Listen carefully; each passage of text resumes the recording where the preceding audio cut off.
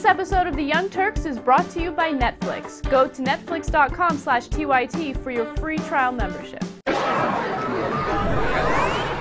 This crisis in Egypt has given at least one member of the Republican caucus some thoughts on how this will affect oil drilling at home. Let's touch on that quickly before we take a break. Jeff Landry is a Republican from Louisiana, the 3rd District of Louisiana.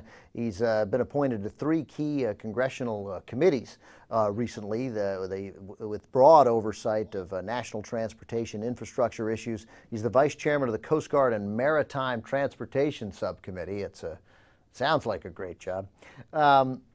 Anyway, he says the situation in Egypt is obviously, as you see the protesters in the streets and this opportunity for democracy to take hold in a region that hasn't had it, and where autocratic rule has been the dominant theme for centuries, generations and generations. Obviously, this is a time for Exxon to drill at home. Here's Jeff Landry. How serious a situation is what we're seeing in Egypt for oil prices here, and what are you calling on the United States government, the President and Congress to do immediately?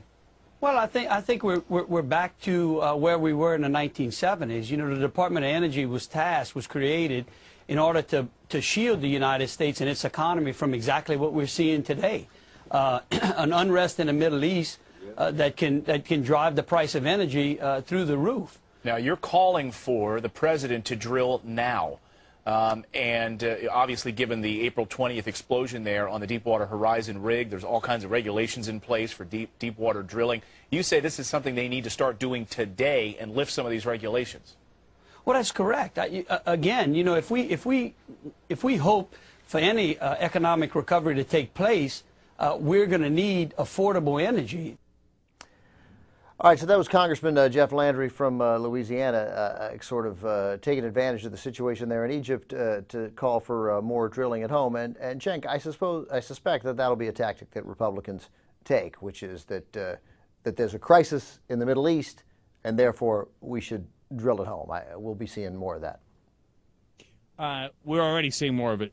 Senator David Vitter from Louisiana, the House Energy and Commerce Chairman Fred Upton from Michigan, all Republicans all saying, drill now, baby, just in case.